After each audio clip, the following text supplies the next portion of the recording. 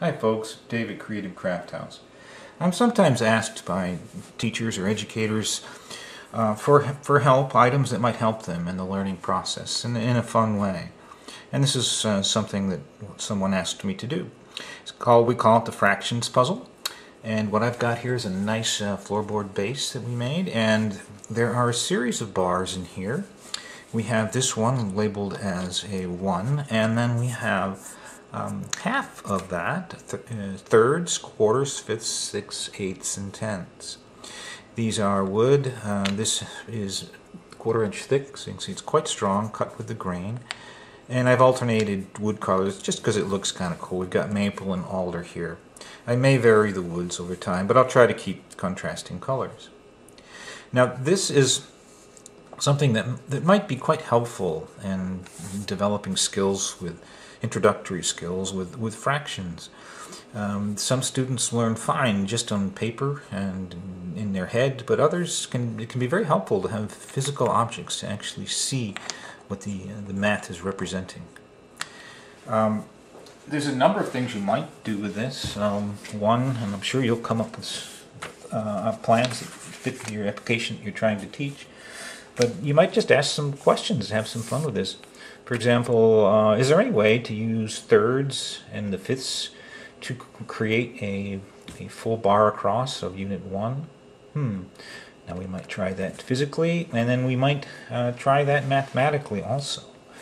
In other words, the question is there any combinations of 1/3 and 1/5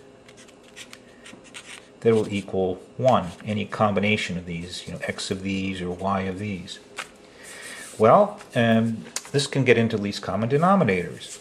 What is the least common denominator of 3 and 5? Well, it would be 15. Least common denominator is the lowest number that both will go into, and that would be 15. So 1/3 would be 5/15, 1/5 would be 3/15, and we're trying to make it equal 15/15.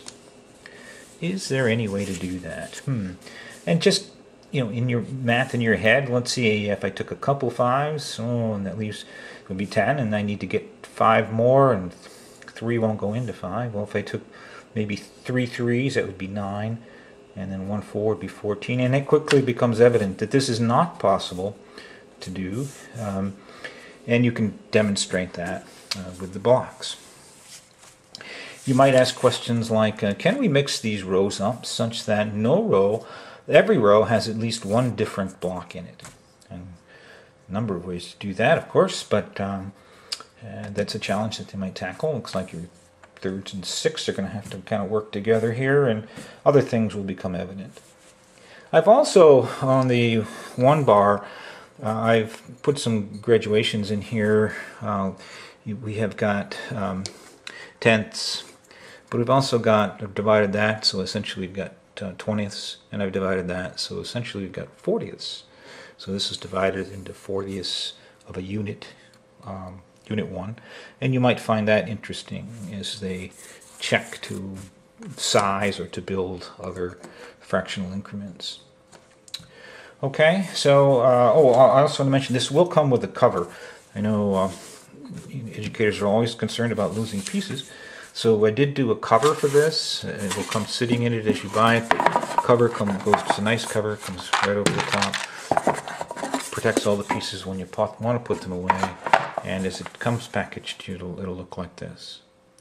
This is made right here in our Hudson, Florida shop. And oh, by the way, these are all laser engraved. They're not inked or stamped. These are deeply laser engraved, so they won't wear. Should last a lifetime. Okay, thanks very much.